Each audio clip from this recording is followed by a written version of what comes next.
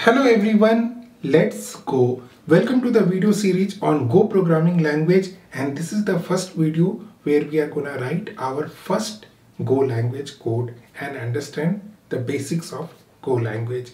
Now before you can start writing, you need to of course go ahead and download Go and install it in your system. You have to go to golang.org. It has lots of things including the documents.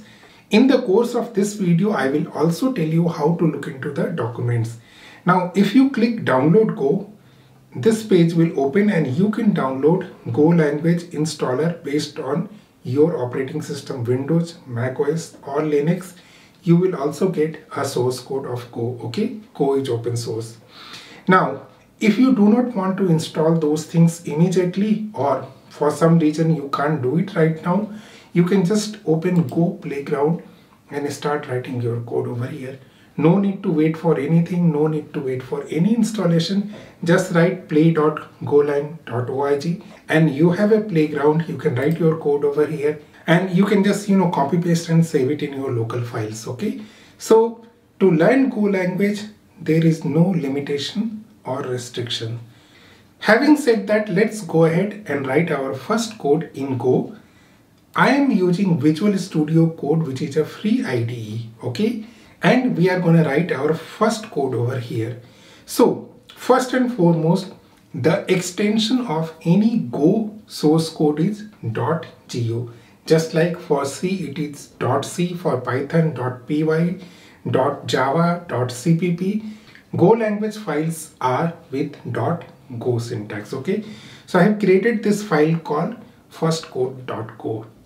Now, very important thing, whenever we start learning a language, we do many serious mistakes, and because of which we lose interest in learning that language.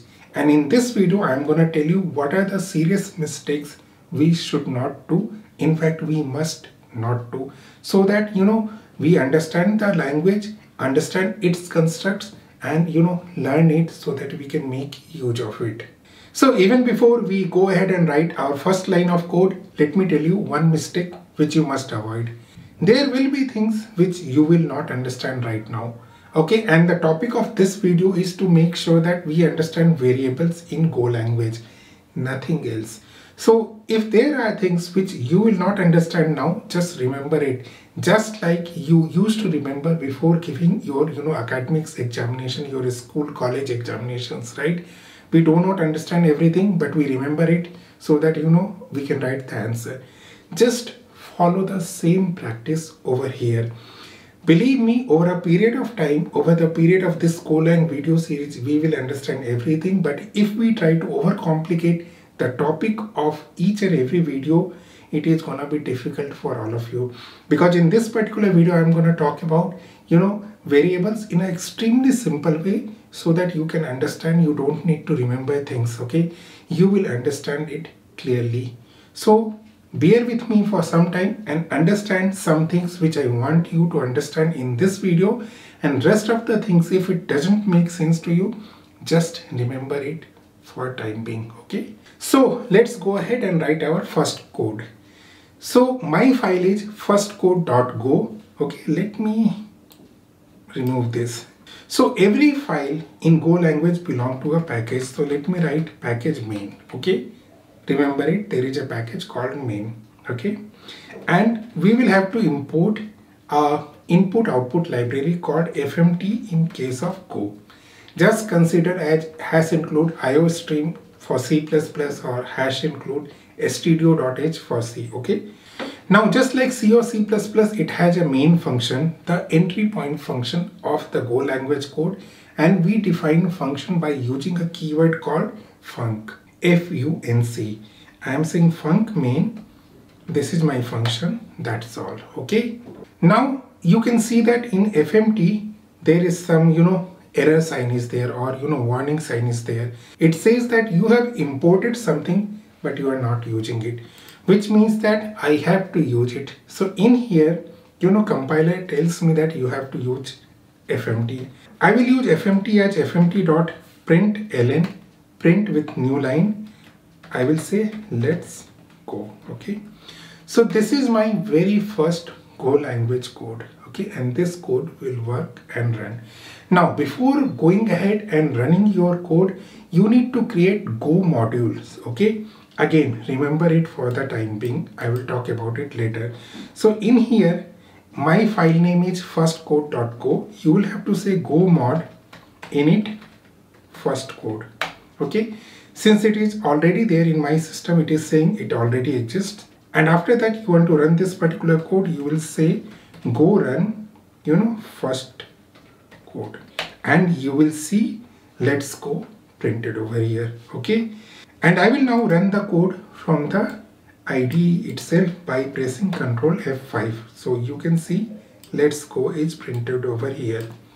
Congratulations, you have created your first Go language code.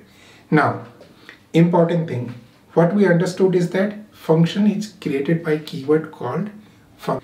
In the languages like C or C++, we used to write a name, and if we use curly brackets, which means it is a function, and we give return types. But in Go, function has to be created by giving this keyword called func. And if you are from C language, there is something called printf, which is very similar to your C language.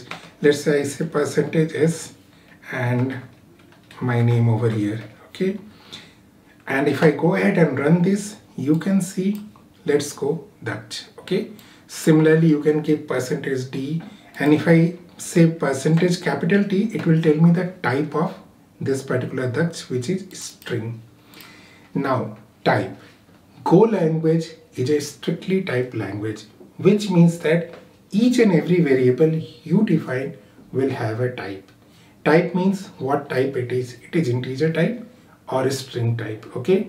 So now let me create a function where I will tell you how to define variables and assign type to it.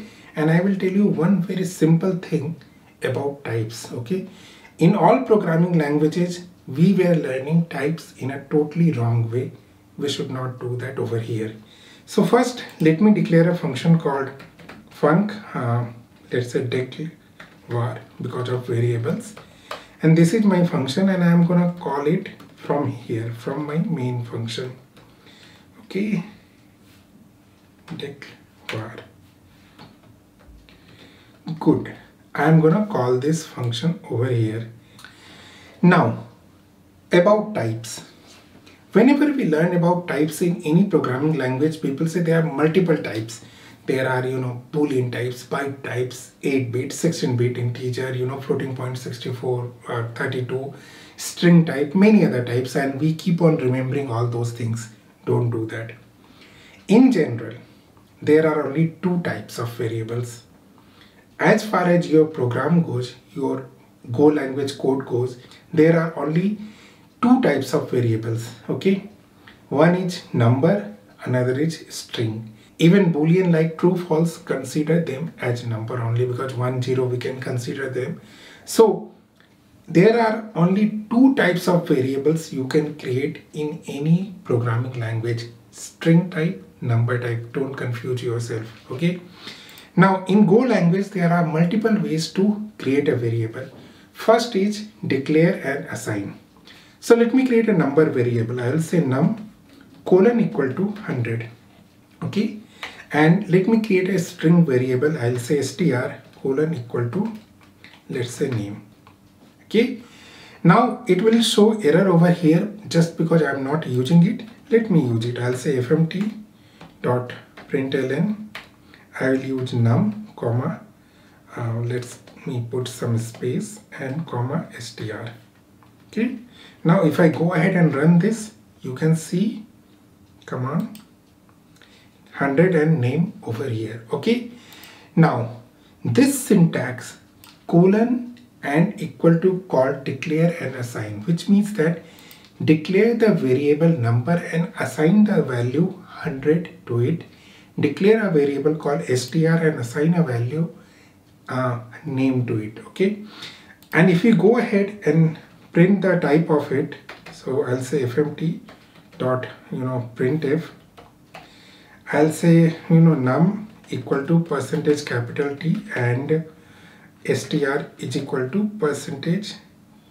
capital T \n, I'll say num, I'll say str. Okay, and if I go ahead and run this code, you can see that the type is num is int type, str is string type. Okay, so any variable you create, it will have a type in it, and this is the most common syntax within a function where we will declare and assign a variable. Okay, colon equal to declare and assign. So in here you do not need to explicitly mention the type of the variable. Okay, if we don't want to use this, declare and assign colon equal to, we can say var num equal to 100, or var it's for variable str equal to name. Here also you will get same output, num is int, str is string. Now here we are saying that declare a variable called num, declare a variable called str. Okay, and now you have realized that why this is a better syntax, because we don't need to type var over here. Okay, var means variable. Every variable you define in Go, it starts with var. Okay, now till here we have seen that the variable types are assigned automatically, right? Num is integer, str is string. We are not mentioning anywhere, but we can mention type in Go language also.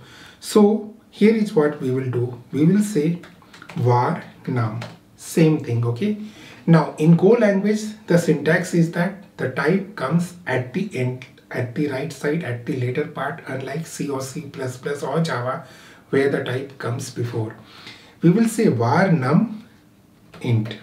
Okay, now when I am typing int is a number type, and you can see there are different variation of number, 16, 32, 64, 8, all those things, and uint corresponding to that. Okay, so never ever get confused with types. Okay, you don't need to remember everything. You know what are the general types. One different type of integer, different type of floating points, and a boolean. All of them are number, and the other type is string type, and which can be also treated as a character type if there is only one character.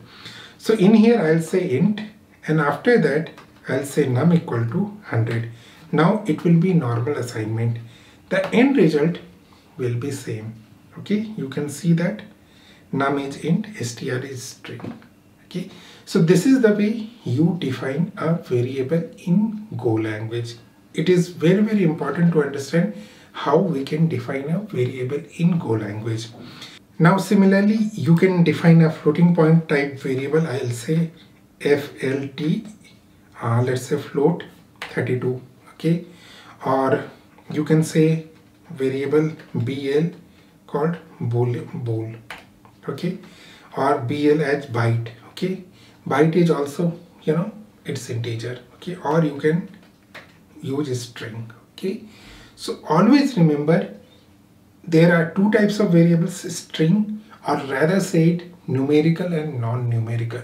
That's all. Okay, and there are different types in numerical, and non-numerical have couple of types. Okay, so all confusion goes away.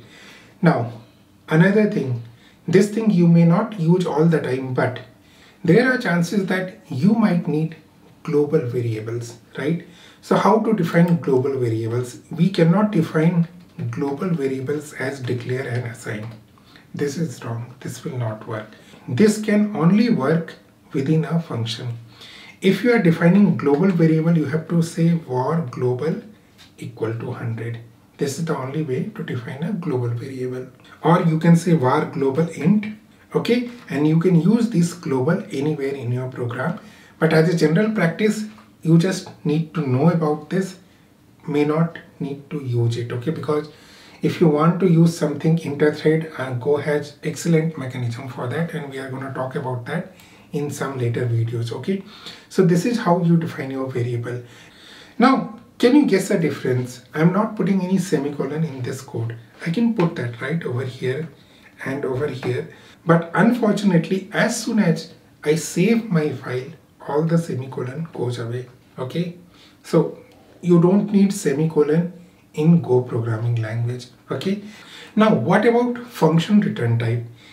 Just like variable name and return type, in function also we put return type towards the right. We can say int, and from here we can say return 200.